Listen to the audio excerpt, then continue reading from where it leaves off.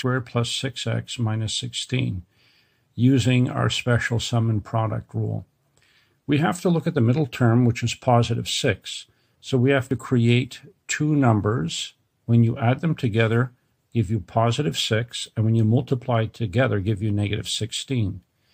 Now, because you have in a trinomial a positive and negative sign, you're going to follow the pattern of positive and negative. Now, the next trick is to come up with a number pair. You start with a positive 6 as your sum, so you have to use numbers greater than 6.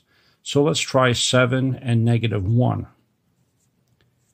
If I have 7 plus negative 1 or 7 minus 1, it gives me positive 6.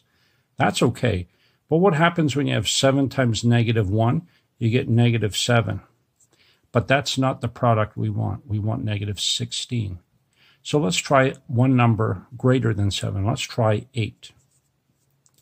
And if you have 8, well, 8 minus 2 is 6. So that works. And 8 times negative 2 is negative 16.